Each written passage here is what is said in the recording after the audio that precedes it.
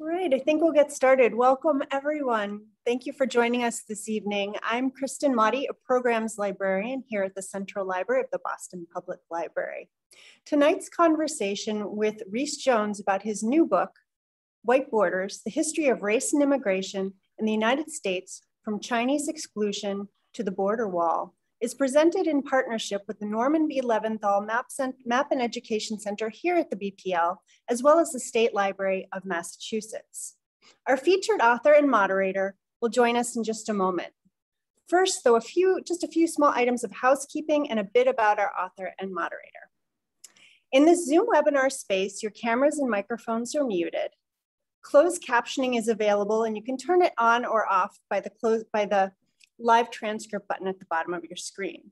Questions for tonight's guest author can be typed into the Q&A box also at the bottom of your screen at any time, and there will be time toward the end of our hour together where audience questions will be taken. To buy your copy of White Borders from our partner bookseller for tonight's talk, Trident, please visit the link in the chat. It'll be put there in just a moment. There are some signed copies available, and if you use the coupon code BPLSHIP, there's free media mail shipping nationwide. Also check your local library if you'd like to borrow a copy. Tonight's guest author, Reece Jones, is a 2021 Guggenheim Fellow and a professor in and chair of the Department of Geography and Environment at the University of Hawaii. He has researched immigration for over 20 years and is also the author of Border Walls and Violent Borders. He has served as an editor for 4 books and written over 20 journal articles. He is currently editor-in-chief of the journal Geopolitics. He joins us this evening, which is morning for him, from Honolulu. Before we meet Reece Jones, here is Beth Carol Horrocks from the State Library of Massachusetts to welcome on behalf of the State Library and introduce tonight's moderator, Garrett Nelson. Beth, welcome. Thank you, Kristen, and hello, everyone. Just a very quick hello from the State Library of Massachusetts, where I am the head of special collections. We're very glad to be here tonight with our partners from the Boston Public Library and the Leventhal Map Center at the BPL for this virtual discussion of Reece Jones's new work. Since the topic has a local and a very universal reach, and it fits in very well with our own library holdings and interests. So we know that all the members of the State Library of Massachusetts author talk community will learn a lot tonight from the perfect author to illustrate so well a topic that we all need to know more about. So I'd like to introduce, before we get started, Garrett Nelson, who will be discussing Reece Jones's book with him tonight. So Garrett Nelson is the president and head curator at the Leventhal Map and Education Center at the Boston Public Library. He's a historical geographer who studies political ideas about place and community. He also works on critical approaches to geospatial analysis and the digital humanities. So Garrett, over to you. Thanks, Beth, and thanks, Kristen, for hosting. I'm really glad to be here. Just a few notes welcoming from the Leventhal Map and Education Center. We're an independent nonprofit in a permanent relationship with the Boston Public Library. We care for about 250,000 geographic objects like maps and many other materials in the BPL's collections. But most importantly, we're interested in questions about people, places, the natural environment, and the geographic world. And for that reason, it's really a thrill to get to be in conversation today with a very important voice bringing geographic themes to urgent contemporary issues, and that is Reece Jones of the University of Hawaii. So it's nice to see you, Reece. Hi, it's nice to be here. Thanks so much, Garrett, for having me, and for everyone at the Boston Public Library, the State Library, the Leventhal Map Center for organizing this. I really appreciate it. Yeah, we're so glad that you could join us, and that technology can make it possible for you not to have to fly quite all the way around the world to get here to Boston. Of course, you have a story that connects places like Hawaii to places like Boston and places much further than that across the globe. I want to remind the audience that you're welcome to ask a question at any time.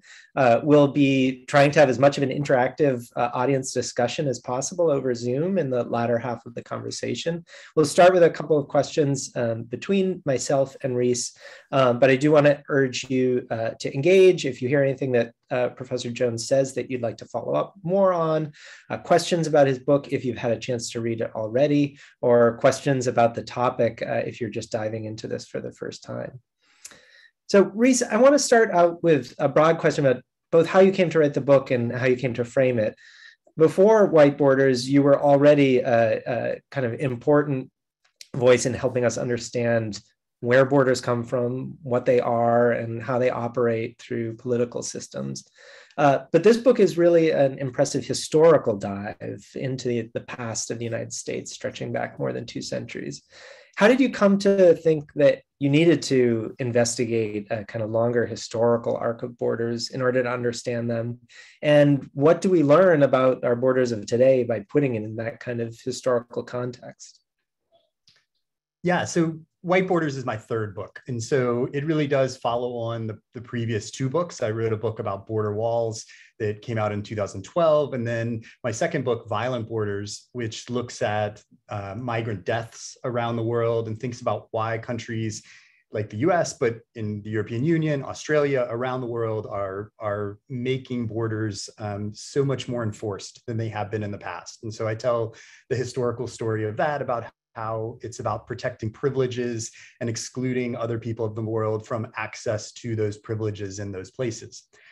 That book came out in October of 2016. So I watched the Trump campaign kind of in the months before the book came out and as it came out, take a lot of these issues that I had been studying for years, the border wall specifically, and talk about them in these very racialized terms. And so in my previous books, I don't really think that much about the issue of race when thinking about border walls or migrant deaths. I mean, it's there in the background, but it's not the focus of either of those books. And so I decided that I needed to go back and look at this in a little bit more depth and take my work, which had been previously focused on borders themselves, and think about the laws that surround them and the history of immigration laws. And so I went back and looked at the US's immigration laws and tried to understand whether the way that Trump and his campaign talked about immigration was out of the ordinary. Was this something completely new? Because it felt that way, I think, to a lot of people at the moment. Or was it something that had a long historical trajectory in the US? And what I found is that certainly fits well within the history of the relationship between race and immigration in the US. So pull that apart for us a little bit. How are race and immigration controls related to one another? Has race always been a part of the United States immigration regime? For those of us who think about immigration as a question of maps and borders, it may seem like merely a question of inside and outside, right? Immigration controls whomever is on the outside from getting inside. But how does race refract through that question of controlling that territorial line? Yeah. Well, I think in order to answer that question, we really need to go back to the beginning and think about US immigration laws, because as I did some research on this, I found some things that I think are surprising to a lot of people when they hear about it. The first is, I think a lot of people just assume that countries, the US, countries around the world, have always had rules about who could enter their territory. But that's just not true. In the case of the United States, the US had no federal immigration laws until 1875. So almost 100 years after the Declaration of Independence, there were no federal rules about who could enter the territory of the country. And I think that surprises a lot of people. They don't know about that history. The Constitution actually prohibits any limits on immigration to the United States until 1808. That rule was predominantly about slavery. It was about allowing slavery to continue, and so there wouldn't be any limits on the importation of slaves, but it also bans any immigration rules as well. After 1808, a number of states tried to make their own immigration rules. Massachusetts, where many of you are, Massachusetts comes up over and over again in the story that we're going to tell today. So we'll hear lots of local connections for sure. But Massachusetts is one of the first states to try to implement its own immigration rules. So because Boston and New York were the primary ports where people coming from Europe were arriving in the US in the early decades. And so Boston wanted to prevent the arrival of the destitute poor and people who were sick or insane. And so they tried to implement their own rules. New York did the same. Some southern states tried to implement rules about free Blacks coming to their ports during the era of slavery. But the Supreme Court ruled in 1849 in what are called the passenger cases. And then again in 1875, in relation to some cases in California, that immigration was solely the issue of the federal government. So these state level restrictions were invalid. And so through 1875, there were no federal immigration laws. It's not until the Chinese start to arrive that the first laws come into being. So you note this change from an early republic where there really were no strict immigration laws or quotas of the kind that we understand them today, till gradually, first at the state level and then at the federal level, these systems become both more formalized and more draconian. And as you just said, some of that was in response merely to volume, right? As the numbers of potential immigrants increase. But you also say a bit about how ideas about racial difference, ideas about social value are playing into this as well. Tell us about some of the 19th century concepts about race, nationality, economy, and society that are flowing into the political conversation about how to create some of these laws in the 19th century. Yeah, I think to understand that, we have to also think about citizenship rules. So the US didn't have immigration laws through 1875 at the federal level, but from the start, in the first Congress, they did pass rules about who could become a citizen of the United States. And the naturalization law of 1790 limited that to free white persons who had resided in the US for 2 years.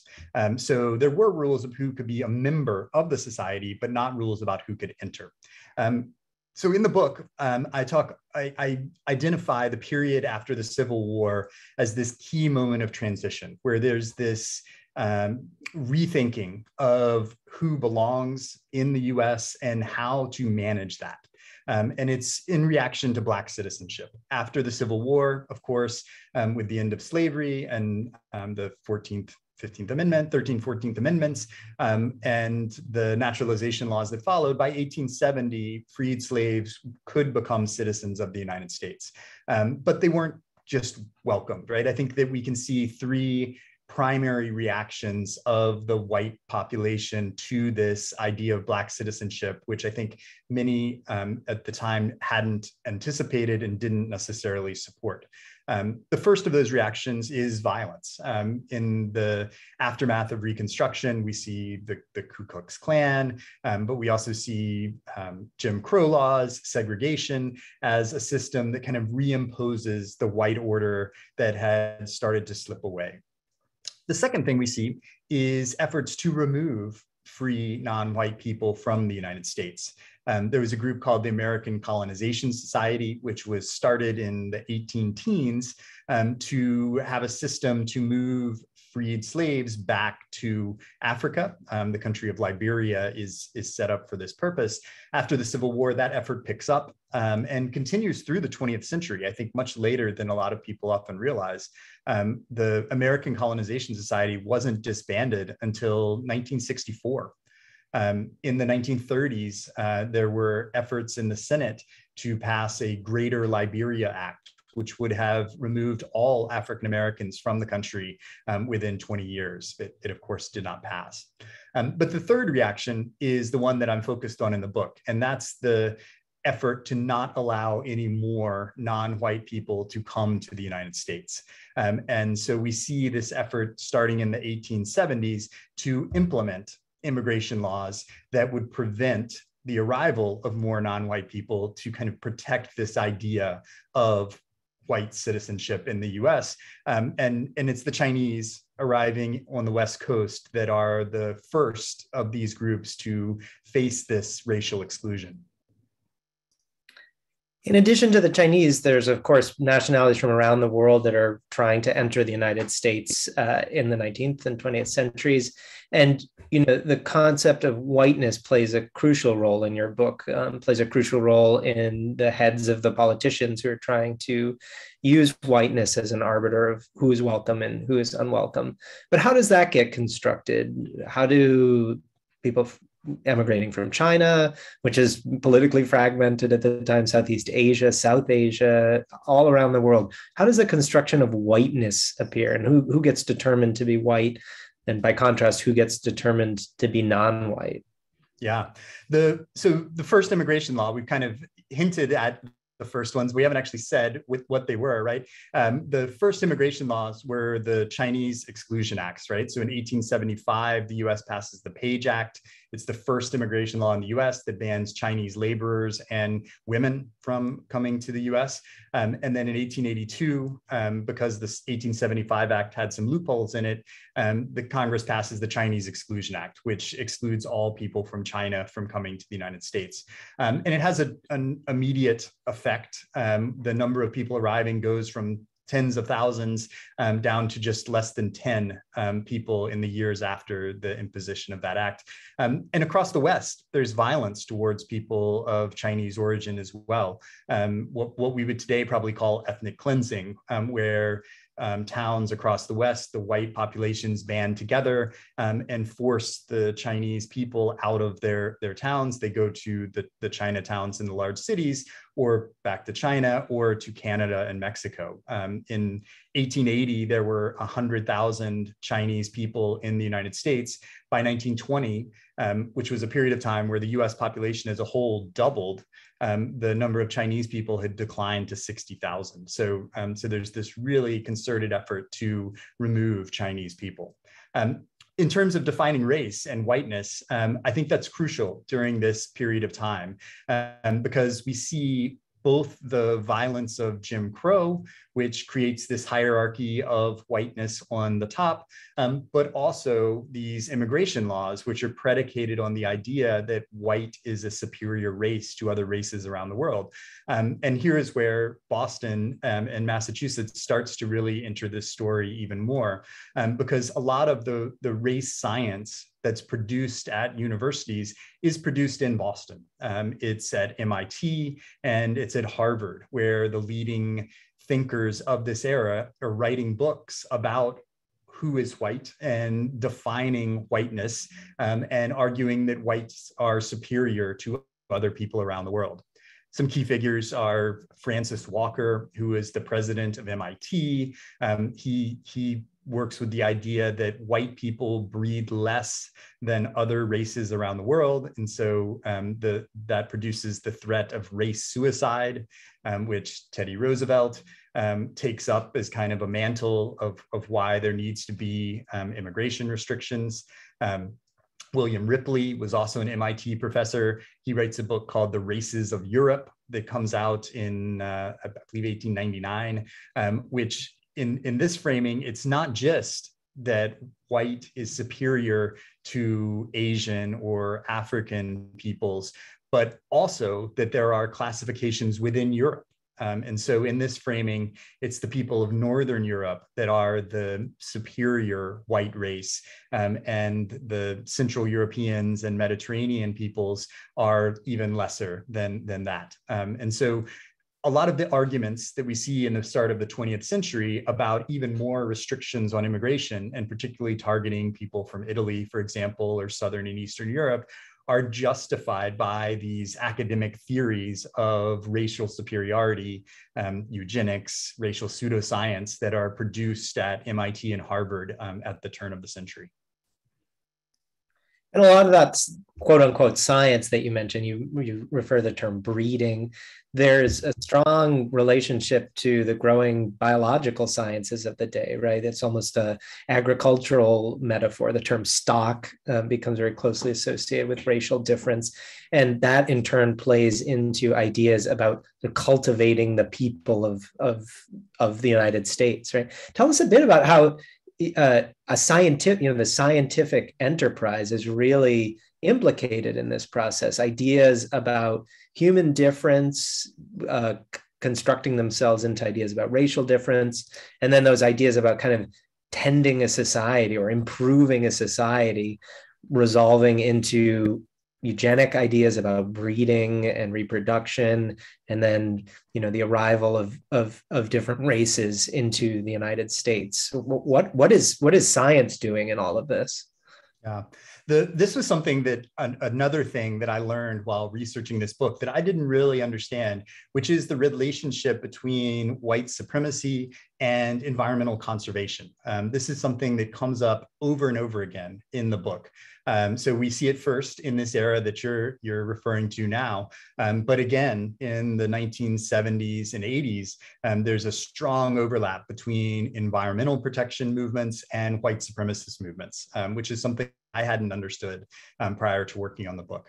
I think a figure that represents this in the earlier era is Madison Grant, who he's moving in the same circles of New England or the Northeast, but he's from New York. But he writes a book called The Passing of the Great Race, which comes out in 1916. This book sells over 1 million copies. It gets referenced on the Senate floor when they're talking about the 1924 immigration laws that implement these eugenics-inspired rules about who can enter the US. It's a book also that influenced Hitler. Hitler is said to have written Grant a letter calling the book his Bible, but for sure, a copy of the book was found in Hitler's bunker at the end of World War II when he committed suicide. So Madison Grant, though, was an environmentalist. His earlier work was on protecting endangered species in the West. So he recognized that species like the American bison were under threat, and he felt like the only way to protect that was to create these protected areas, national parks, where they couldn't be hunted and they could survive without these threats from other places. What he does in The Passing of the Great Race is to make that same analogy in terms of immigration restrictions and races. And so he builds on the book of the Races of Europe by Ripley that I talked about previously, and uses that to argue that the Northern Europeans who are very predominant in the US are the white man par excellence. That's a direct quote from his book. And he feels like the only way to protect the white race in America from these threats of other races around the world is through strict immigration laws that allow only Northern Europeans to come to the US and prevent everyone else from entering.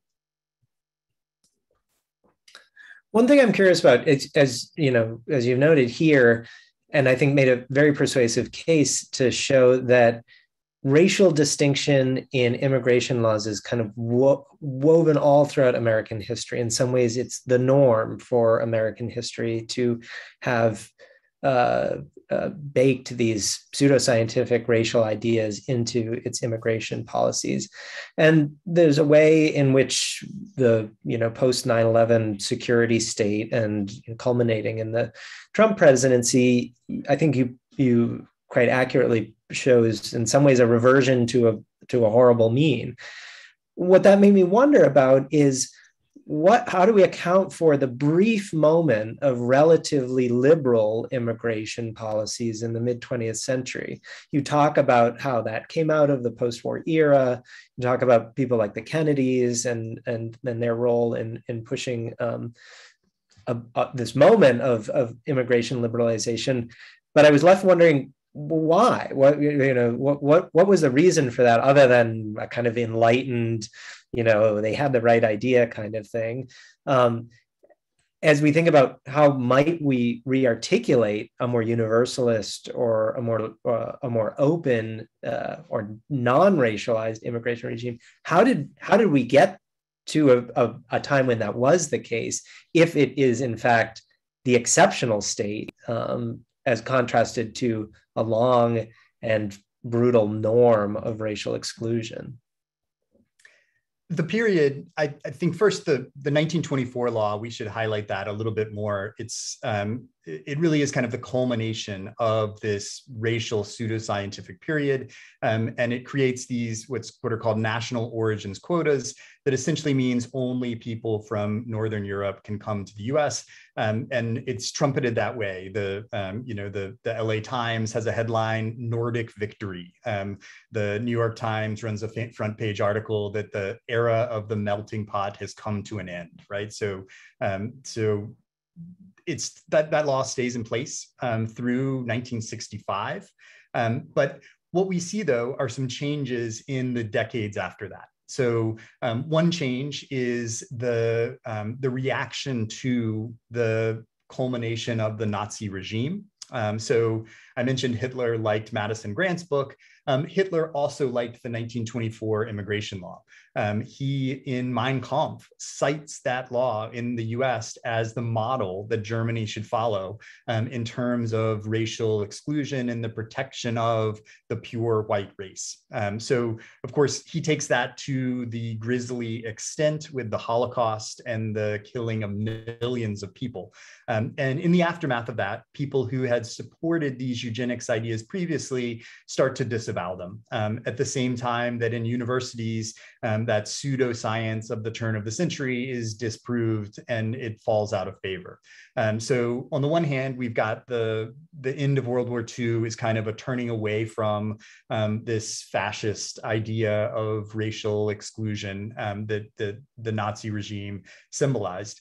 At the same time in the US, we see the civil rights movement. And I think the organizing of the civil rights movement is crucial to changing some of these rules. So it's not until 1952 that phrase free white person is actually removed from the naturalization law. So that's within the lifetime of probably some of the people who are listening to this right now, that in order to be naturalized as a citizen, you either had to be a free white person or a person of African origin whose ancestors were freed slaves. So it's only in 1952 that that's finally removed. The immigration law changes in 1965. And I think we have to look at the 1964 Civil Rights Act as a key part of that, because the Civil Rights Act says that the American government can't discriminate based on race, religion, or national origin. But the immigration law specifically discriminated based on national origin. And so the revision to that became part of that larger package of civil rights laws.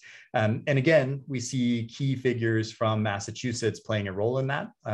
So John F. Kennedy had written the book, A Nation of Immigrants, in the 50s, and in the 1960s, his two brothers, RFK and Teddy Kennedy, take up the mantle and bring this immigration law over the line. So in 1965, they get rid of those national origin quotas and they replace it with a different set of criteria about who can enter the United States. In some ways, it's racially more progressive, but in other ways, it still attempts to do what the previous laws were doing. In the negotiations about this law, there was a belief that they didn't want to create a law that would open up and change the racial composition of the country. Teddy Kennedy says this on the Senate floor. He says this law will not change I lost the quote in my head, but he said it won't flood our cities with immigrants. It won't change the racial composition of our country. And the way that they had hoped to keep the racial composition was through giving most of the visas in the 1965 immigration law to family reunifications. So the way it works is if you are an American citizen, you can bring your brother, your sister, your children, your parents to the US with immigration visas. In 1965, 90% of the US population was still white. And the idea was that that would mean these family reunifications would be 90% people who were ethnically white. But that turned out to not be the case, because most of the white population had been in the US for decades and didn't have a brother or a mother in their former country, whereas newer immigrants who tended to be from different parts of the world did. And so in the decades since 1965, there has been much more diverse immigration to the United States, even if that was not the intent of that law. It's interesting that you note some of the political slippages here, whether it's the Kennedys trying to reassure Americans that the racial composition of the United States will not be unbalanced. And throughout the story, there's a small number of what we might call sort of moral clarity figures. George Frisbee Hoare of Massachusetts, who was an early opponent of really an opponent of racial discrimination writ large. But those are in the minority. And of course, Hoare was a Northeastern Republican. The Republican Party at the time was strongly pro-imperialist, strongly in favor of the annexation of the Philippines and basically an apartheid regime there. And on the other side, you see labor leaders coming out strongly in favor of racially distinguished immigration laws. You see a kind of class politics around immigration, white working class and poor people fearing cheap labor.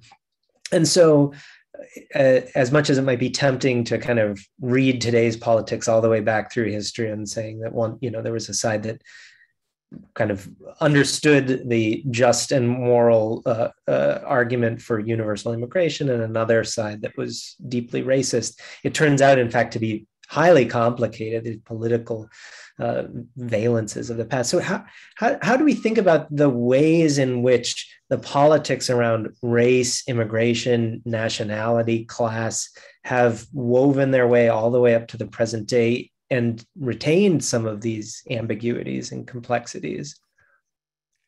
Yeah, so George Frisbee Hoare, he's someone I didn't know about, right? I'm not from Massachusetts. I had never heard of him previously, but he did give these really amazing speeches in 1882 opposing the Chinese Exclusion Act. He talked about how, in his view, all humans should have the right to move freely across the space of the earth. So he's essentially taking a no borders position on the Senate floor. And he also gives another speech where he's talking about how the US should judge immigrants by their character and not by the color of their skin, a line that kind of evokes Martin Luther King's March on Washington speech, which comes 80 years later. So yeah, he is kind of has some moral clarity during that moment. On the other hand, though, I definitely in the book was surprised how many similarities there were between these different eras in terms of the ways that immigrants were described. You could read the speeches of the people who want to limit Chinese immigration in the 1882 Act, and they sound a lot like Republicans do today.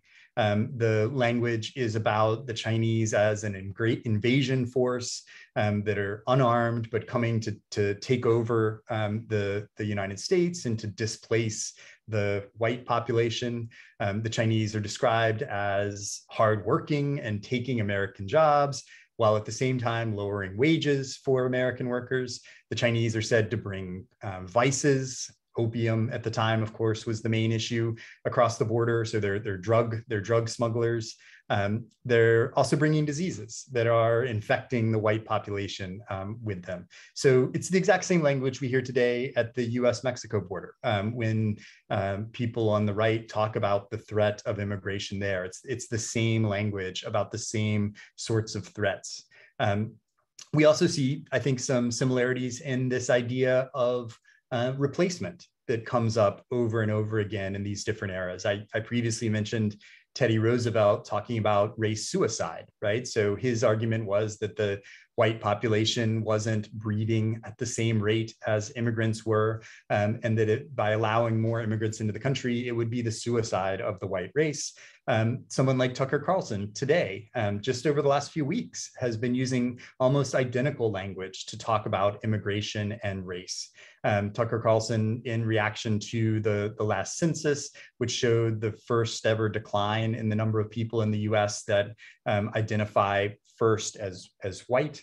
And we can raise questions about that, because probably that decline is because people decided to mark white and something else, right, rather than just white. But he called that the extinction of the white race, as what that represented. And he talks a lot about how Democrats want to replace whites with immigrants as their strategy. So although maybe the positions of the people saying it have switched through history, the language that they've used to talk about immigration has really surprisingly stayed very similar across many of these eras.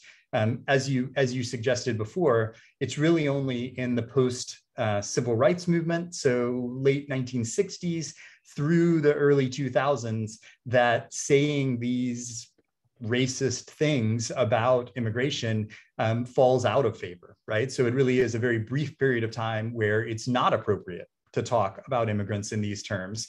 But then over the rest of the history of the US, there is a lot of continuity in how non-white immigration is discussed in politics and in the media.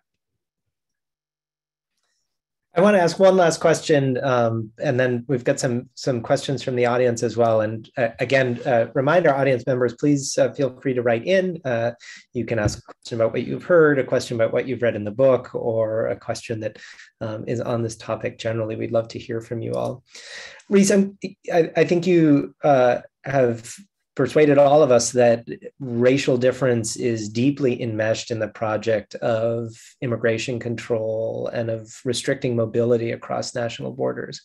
How do we reconcile that with the fact that so much of our life is still organized territorially?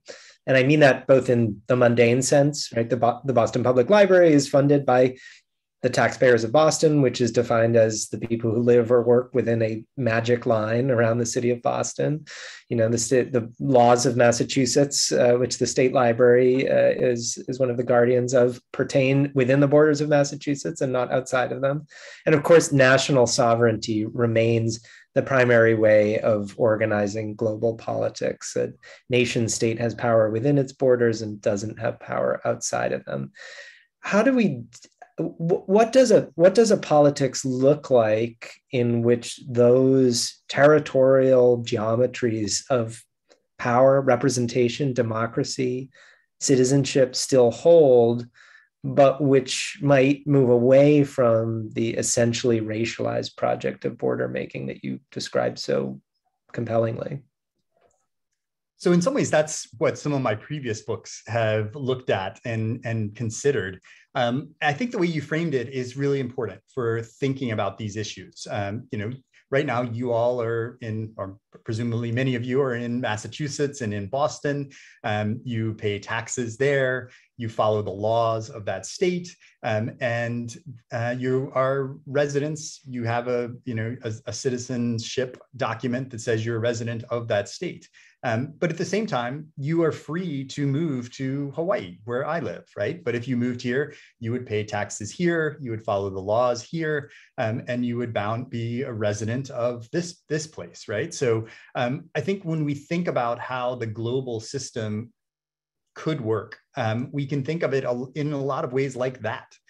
There's really no reason that we need to restrict who can cross an international political border in the same way that we have no rules in the US of how people can cross state borders, right?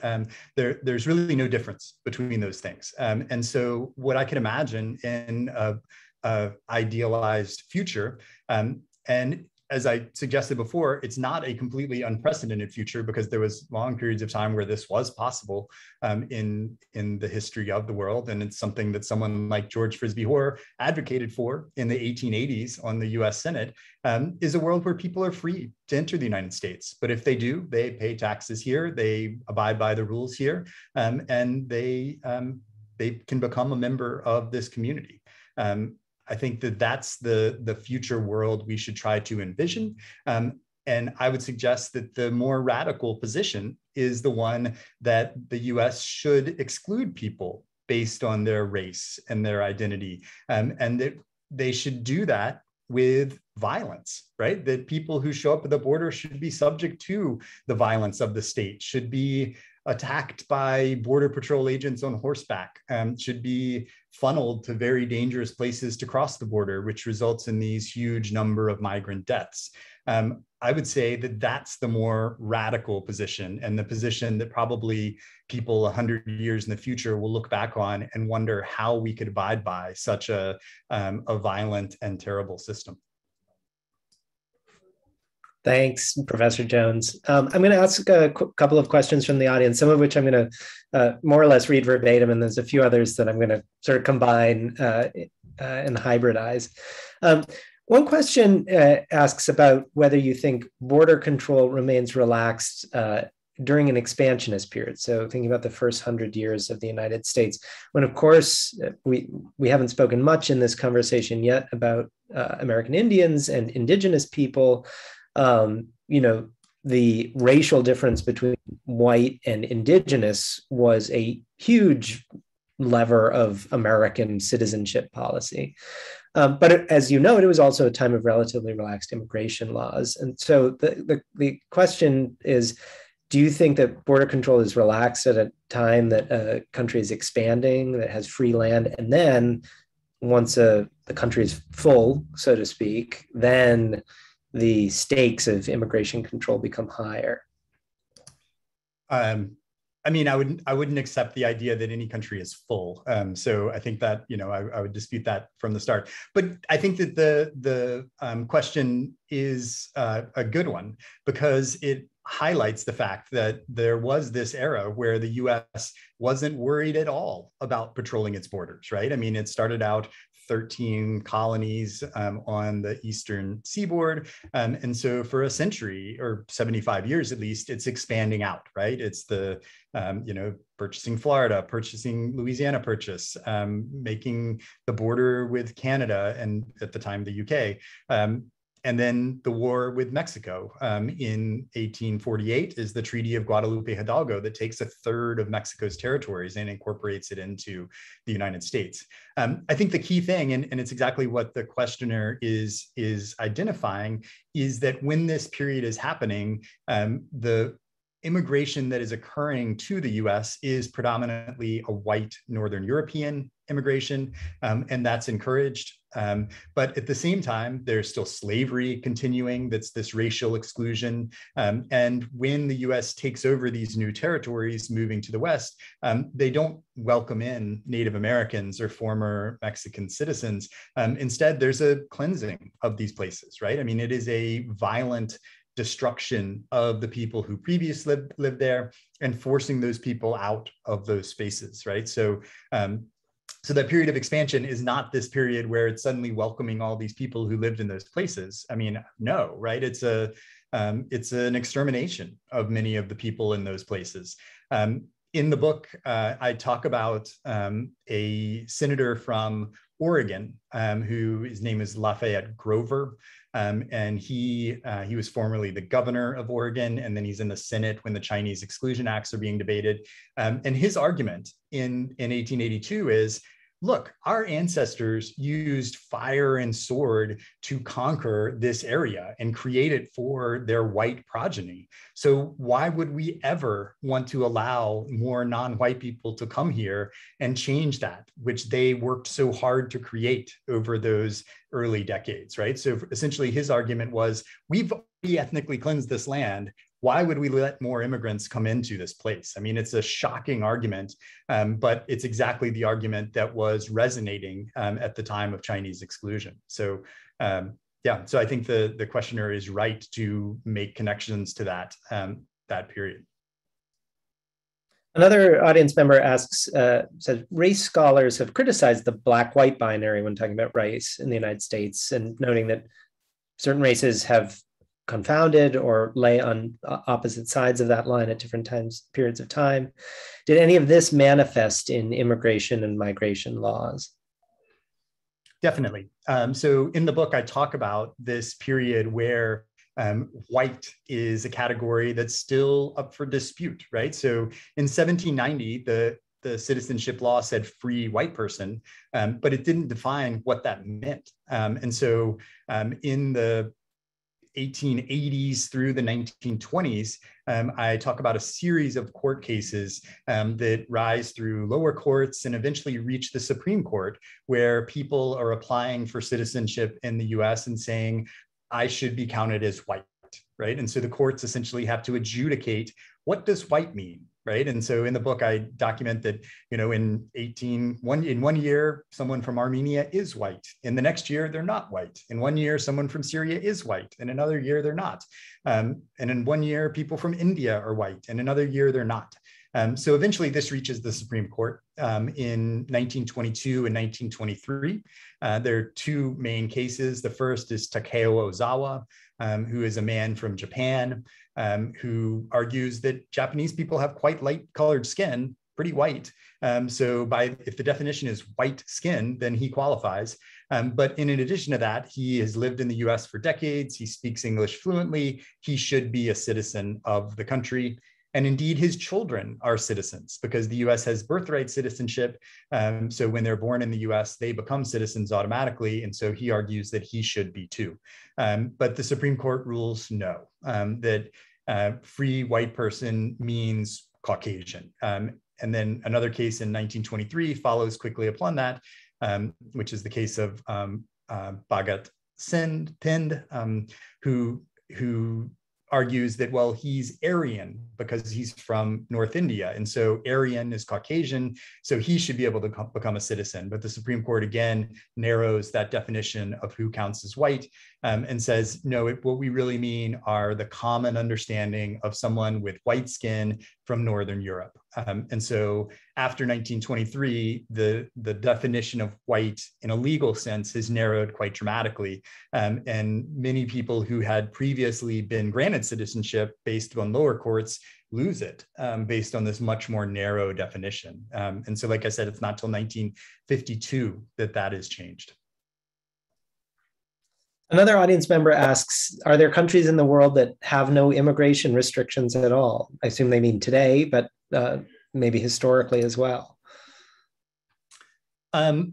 So Ecuador in their constitution has a clause that says that there should be free movement for all human beings. So that would be one example of it.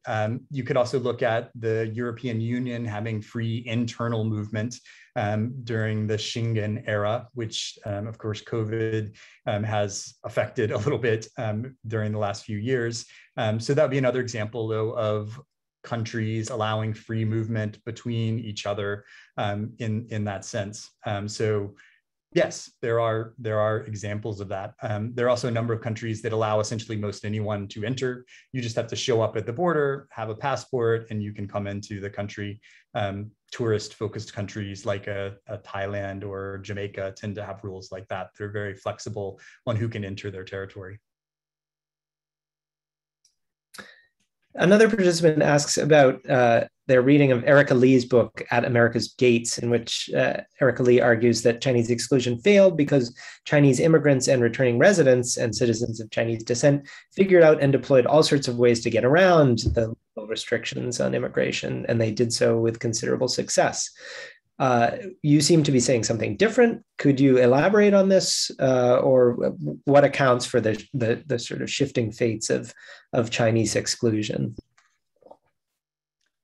Yeah, I mean, Erica Lee is definitely right that there were a whole range of ways that people got around these exclusions. So the 1882 law excluded new people from coming, but people who were already in the US were able to stay, and they had documents that allowed that. There was also a period where there was a destruction of a record of that sort of information. And so like, I think there was a fire in the building that carried that information. And so then after that, people could produce documents and claim that they had been in the US prior to that date. So, so there certainly are examples of that. But to me, I would probably dispute the overall thesis that it had no effect, just based on that number of, the decline in the number of people of Chinese origin over that era, and the real prevention of new people able to come. So I think as an overall thing, it worked, sadly to say, but certainly there were ways to get around it, and lots of people did do that. Reece, I want to ask one final question, which is a bit of an amalgam of several people's questions, which are all sort of variants on the where do we go from here question, right? Noting not only the Trump era restrictions on immigration, but also fears since the beginning of the pandemic around restriction of movement, economic deglobalization in certain ways. What would a popular political movement in favor of a more universal mobility regime look like? And how might that avoid the trap of simply falling into a kind of capitalist globalization, free money, free people, free borders sort of ideology? What would it look like? What would you advocate for in building a resilient democratic political movement that looks different from these dominant racial regimes of immigration in the past? Yeah, this is something that, again, that my previous books get more into than this particular book does. But what I've argued for in the past is a world where there is free movement, where people are free to move from one place to another, so that we don't have these strict rules about immigration, but instead accept the fact that movement is a fundamental human right. It's already recognized in the UN's Declaration of Human Rights as a fundamental human right, but it does have this one caveat that countries can restrict it at their borders. But if you really stop and think about it, it doesn't really make a ton of sense why that one particular location people can't be free to move, but it's a fundamental human right that they're able to move on every other space on Earth, right? The global community treats countries that restrict internal movements as human rights violators, right? And so I think that we need to start to think about that movement at the global scale as similar, right? As something that's just fundamentally what humans should be able to do, that where you're born shouldn't determine your ability to move across the face of the earth.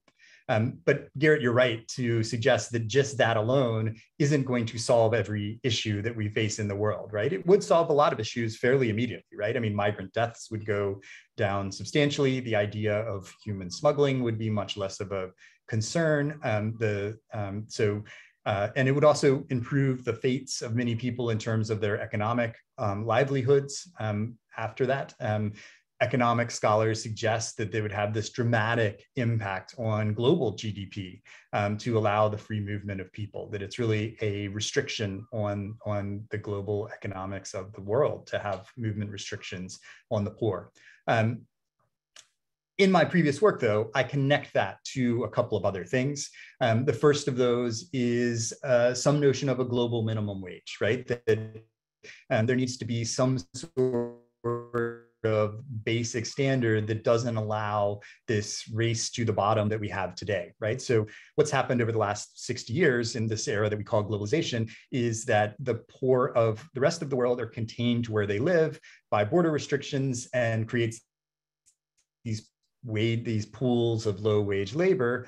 But at the same time, workers in the US and Europe have also seen their wages decline in real terms, and many of them can move across borders. They can go wherever they want to, whereas regulators and the poor are contained, right? And so creating a system where there are global minimum wages, there are global corporate tax systems, which there's some effort to do that right now going on, so that's a positive step, would help to build that, right? So there would be less pressure on people to move from where they currently live to seek better wages elsewhere, but also on corporations to move to these other places to exploit the poor in the way that they are. in some of my previous work, I've kind of connected our current era to the Gilded Age in terms of the way that the economics in the US was working, right? So in the 1880s, 1890s, corporations operating in the US could pay whatever wages they wanted, work in whatever conditions they wanted, and it was horrible for workers, right? And the worker protections that emerge in the decades after that, in terms of minimum wages, worker protections, weekends, things like that, create a much better situation for workers in the US. That's all been undone, though, by corporations now being able to move to other places where those sorts of rules don't exist. So a regime of free movement also needs to be connected to a regime of expanding these basic protections for workers on a global scale. The third thing that I talk about, and this is again in my book, Violent Borders, is to talk about global environmental protections as well as kind of a key aspect of that, to not tie environmental protections to the bounded territories of states, but rather to have much more global rules.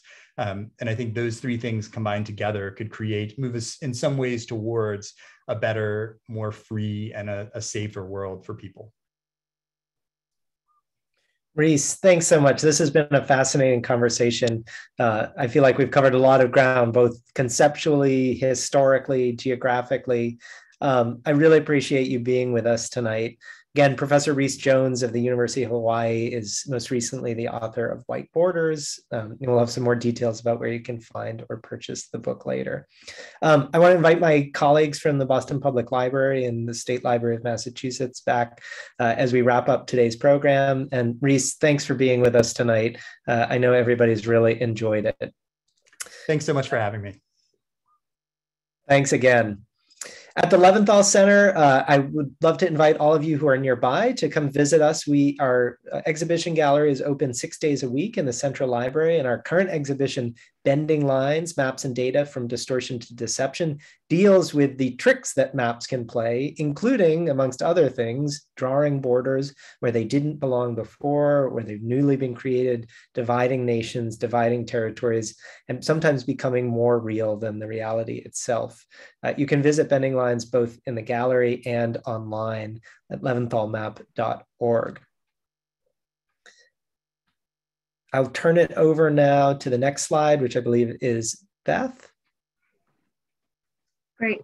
Well, thank you to both of our speakers tonight. I'm glad you were able to finally meet each other virtually through this event. The issue of immigration, if we didn't know before tonight, all understand much better, affects pretty much every other issue that the Commonwealth's governing bodies have been making decisions about since the 17th century, and all of that is very well documented in the State Library's collections.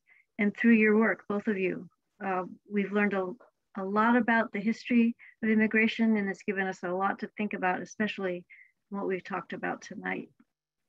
So I hope that both of our speakers and all of you in the audience tonight will feel welcome to visit us at the State Library after the State House reopens. In the meantime, we're providing services virtually, and we're happy to help you with any questions that you have. You can see on the slide that's up right now that our collections cover a wide variety of formats and topics, although most of our holdings document Massachusetts history and government. So we have a large amount of material relating to the Commonwealth and including immigration, and much of it is available through our digital repository. So you're welcome to contact us with any questions you may have about our holdings. There's the link to our website, mass.gov/LIB, will take you to our homepage where you'll find all sorts of information. So on the next screen, you'll see that we have 2 more events coming up in November. We're also planning our programming for the end of the year and for early next year. So please do keep an eye on our website for information about that. So on Thursday, November 4th at 1 p.m., and please do note this is a different time from our usual author events. We're joining our colleagues at American Ancestors again for a presentation by culinary historian Ann Willen on her book, Women in the Kitchen. 12 essential cookbook writers who define the way we eat from 1661 to today. And she'll be in conversation with the longtime award-winning food editor of the Boston Globe, Cheryl Julian. Then on Monday, November 22nd at 7 p.m., we'll join our colleagues at the Tewksbury Public Library and other Massachusetts libraries to hear from author and artist Barry Van Dusen about his book, Finding Sanctuary, an Artist Explores the Nature of Mass Audubon. And I got my copy of this book yesterday, and I can assure you that the images are just gorgeous, as well as the message. So we hope you can join us for both of these events. And many thanks to all of you for being here tonight. So Kristen, we'll go back to you for some final comments from the Boston Public Library. Thank you, Beth. Thank you, Reece. Thank you, Garrett, for that very important conversation. Before we close for the evening, I do just want to share one more time where you can get a copy of White Borders. We do have some signed copies available, and there is free media mail shipping if you use the coupon code BPL SHIP, or check your own local public library as well to borrow from there. To find out about resources, services, and programs at the Boston Public Library for all ages, visit bpl.org or visit your local branch. And we'd love to see you in person. We are open. 3 upcoming author talks that might be of interest on the next slide are next week. We have Larry Spotted Crowman here at the Central Library, but also virtually. And then at the end of the month will be David Leonard, the BPL president, will actually be in conversation with Kyle T. Mays and his new book, An Afro-Indigenous History of the United States. So please join us for that. And then in December, in early December, Nora McInerney will also be here at the library, both in person and virtually by Zoom. So thank you for joining us so much this evening. We hope to see you again soon, virtually or in person. Take care and good night.